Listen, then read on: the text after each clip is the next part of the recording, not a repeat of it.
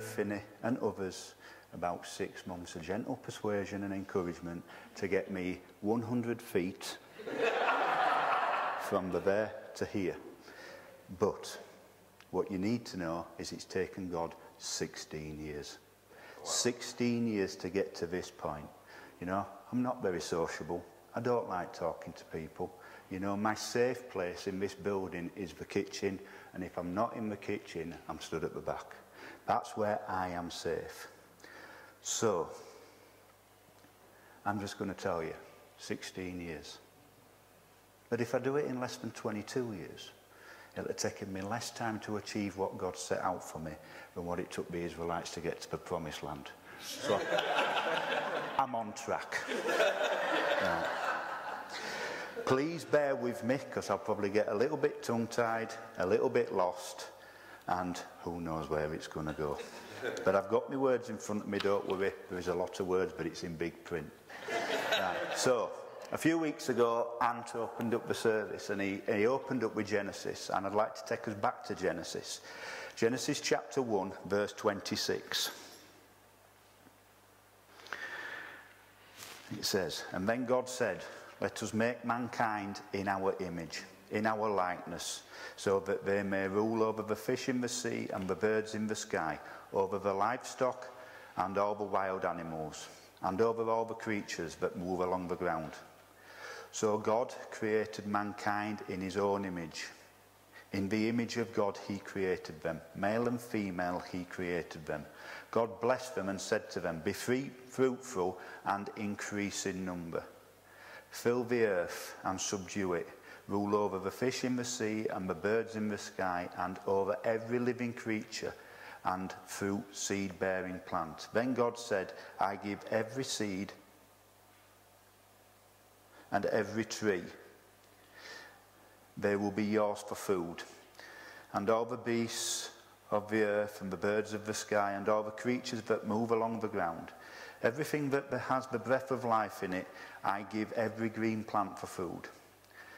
And it was so. God saw all that he had made, and it was good. And there was evening, and there was morning, and there was the sixth day." Let me tell you, we are not an afterthought. We didn't appear because of evolution. Everything that we have is a consequence of God loving us. Even before we were created, he put everything in place. Everything was put on this earth so we could inhabit this earth. Right? So, let me share something with you, and I realise this. We're humans on the earth. I'd say that day 7 was the last time God got a rest. So if you think you've got a bad work-life balance, you should try this one. Right. It is God's extravagance that we're here. He provided everything. And the reason for that is relationship. Scientists and evolutionists will try and convince you that humans, procreation is for the survival of the species, self-preservation, and that we must keep the species going. But Genesis 1 says, let us make mankind in our image. But it also says, let us make mankind in our likeness. So therefore that reveals that it's not only his image, but his desires, his dreams, his thoughts, and his emotions were placed into us when he created us. So the desire for us to join together, to come together, to have children, to have a relationship with our children is not about evolution. It's about God passing on his desire to have a relationship with his children so we can pass that relationship on to our children. Right? And what I hope to share with you this morning is that we, and it is only us, that limit the amount of relationship that we have with Jesus and we have with God. Right? That we can intentionally or unintentionally, consciously or unconsciously choose the level of relationship. And by us choosing, because of the free will that God gave us, right, we either stop the access or allow the access that God so freely wants. Nice. So I'm going to share with you, I'm not going to go into great detail about what caused it, but I'm going to share something very personal to you. That is the start of the 16 years. Okay, so in 2006, unfortunately, saw the breakdown of my first marriage. And I ended up having a nervous breakdown.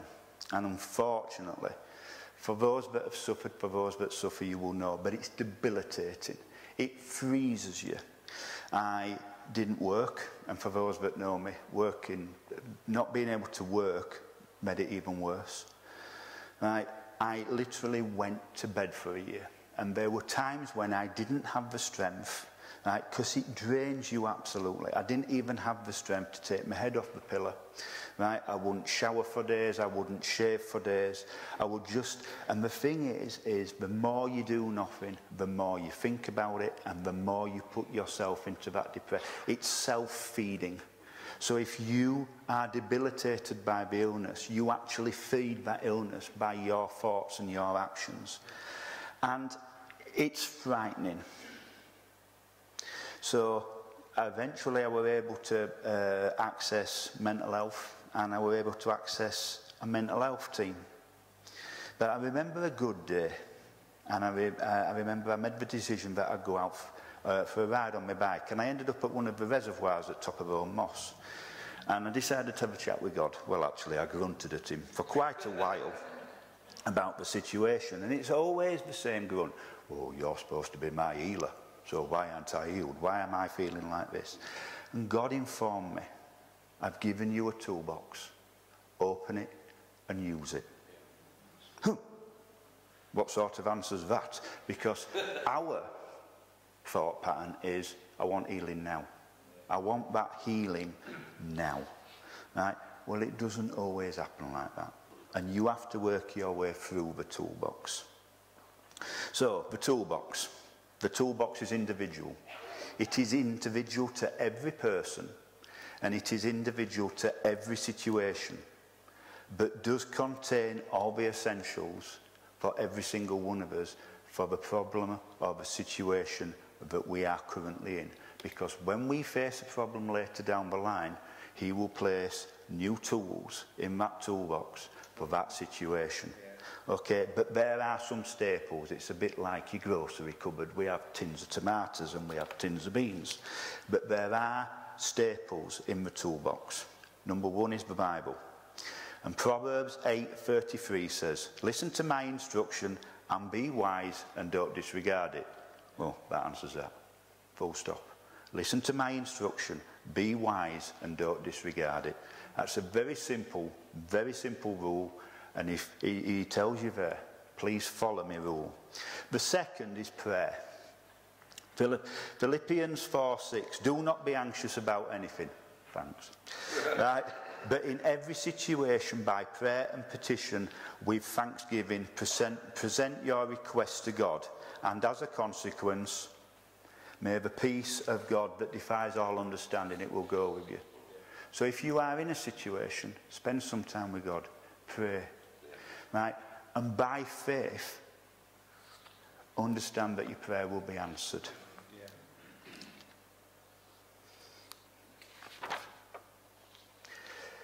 Number 3, and I've learnt so much looking at this, is forgiveness. Ephesians 1:7.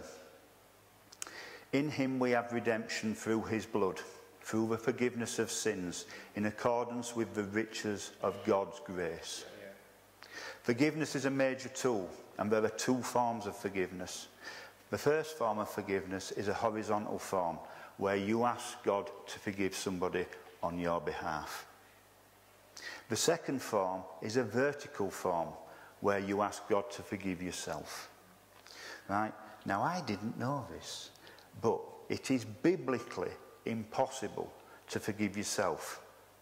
But it is absolutely biblical to accept that you are forgiven through Christ Jesus. And that the grace of God.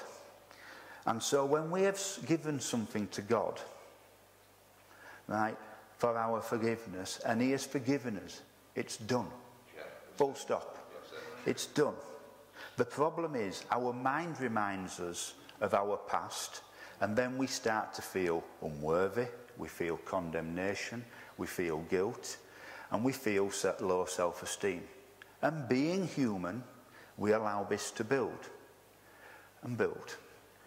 And it builds like a snowball, and then it leads to anxiety. But by receiving our forgiveness and accepting that we are forgiven, we can move forward and accept all that God has for us. I read an article and I decided to put it in this. It stated that it takes something new to become routine or a habit between 59 and 70 days. So, if you've suffered from anxiety and low self-esteem and mental illness and everything else that we suffer as humans, right? Just imagine how far you could come if you convinced yourself or told yourself, right, that God's got this. God's in control. You are forgiven. I've been suffering for 16 years. But yet, that article told me within 59 or 70 days, I could have a new routine. So please, change the mindset. God has got this. He's in control. One of the other tools in the toolbox is peace. Philippians 4:6, same one again. Do not be anxious, right, about anything, but in every situation, by prayer and petition, with thanksgiving, present your requests to God, and with the peace of God that transcends all understanding, will guard your hearts and your minds in Christ Jesus. Now, can I share something with you? I hear Philippians 4 verse 7 every day. Every time I go to work, every time I'm at a funeral, part of the service is always, and with the peace of God that transcends all understanding. Right? And 99% of the people that are there haven't got a clue. Haven't got a clue. We do. We understand what it is to have God's peace. We understand the sacrifice that was made so that God could grant us that peace. So search for it, find it, and use it. It's a tool. Right. So one of the other tools, and this is where our tools become individual to ourselves, is outside help. Right? I was fortunate enough to be able to access counsellors, therapists, clinical psychologists, right? And with their help, we were able to go forward. I have conversations with Christians in this room, and they've said, well, you know, you're supposed to rely on God. I don't know if I should accept outside help. I don't know if I should do that because we're supposed to rely on God. Well, let me just tell you what the Bible says. Psalm 24 verse 1 says, the earth is the Lord's and everything in it, the world and all who live in it. This means that even if people on this earth do not believe in God, do not have a relationship with God, they are God's. And the gifts they have are God-given. So if they are mental health therapists, if they are financial advisors, if they are any situation where we need help, we can access these people because it is God-given. The help is there. By relying on God, use the people that is provided, right, and use the tools that's in the toolbox. Right. At the beginning of the year, when we were discussing the prayer book, right, and we watched the video, in the video the man talked about the toolbox. So after the service I spoke with John Ledgway and how God had informed me that some years earlier about the use of the toolbox. John commented, this is something he believed that the church needed to hear. And would I be prepared to do the testimony? My answer was, I'll tell you, you can tell them. Right? To which he said, it doesn't work like that. And yet again, I said, I'll tell you and you can tell them. Over the next few months, John asked me if I would be prepared to speak on the subject. And eventually, at the beginning of June, I agreed. The following Sunday, Right? When I saw John, I said to him, I've come up with another idea. I says, if you give me a microphone and I stand at the back of church 100 foot away, right, in my comfort zone, and get everybody to look forward, I'd be prepared to do that. And yet again he told me, don't work like that. Don't work like that at all, John. If you're going to do it, you're going to do it. Right? And what I've come to realise from being asked, agreeing, and then being here this morning is that even as a funeral director, God is showing me that I can achieve. But it's baby steps. It's baby steps. And it's about how far you are willing to open to allow that relationship in that defines how big your steps are and how fast you will get to where he needs you to go. Right?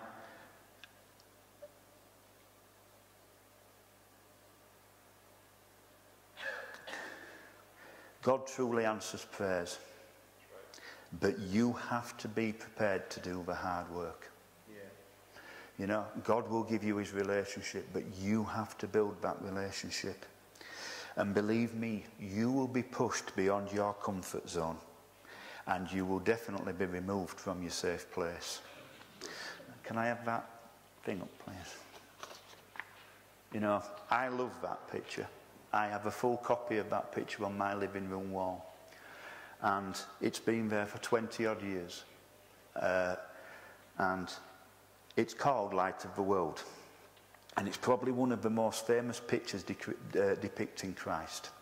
The artist John Hunt painted the picture after he believed he received divine instruction from God, and it's an interpretation from Revelation chapter 3 verse 20. Look, I stand at the door and knock. If you hear my voice and open the door, I will come in. We will share a meal together as friends. The door in the painting has no handle, and therefore can only be opened from the other side, representing the shut mind. Our mind closed. The decision is ours.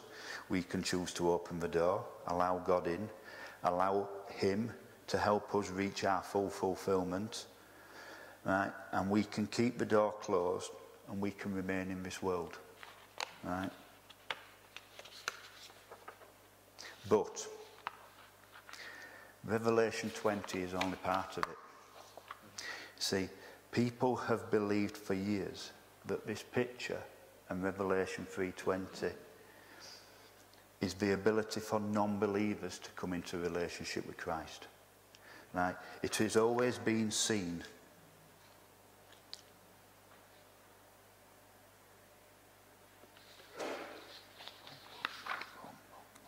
sorry.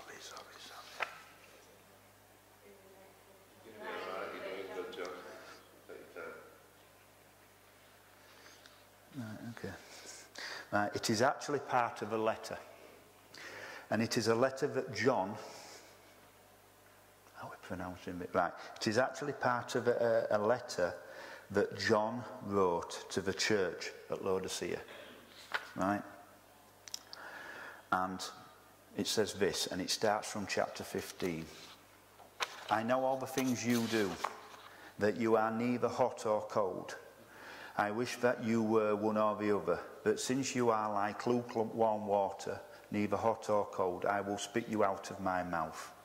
You say, I am rich, I have everything I want, I don't need a thing, and you don't realise that you are wretched and miserable and poor, and blind and naked. So I advise you to buy gold from me, gold that has been purified by fire. Then you will be rich. Also buy white garments from me, so you will be not shamed by your nakedness, an ointment for your eyes, so they will be able to see. I correct and discipline everyone I love, so be indulgent and turn from your indifference. So Revelation 3:20 is not about opening the door to new Christians. It's not about opening the door for people that don't have a relationship. It's about people that have already accepted Jesus, opening that door so that he can come in, because we keep that door closed. Right?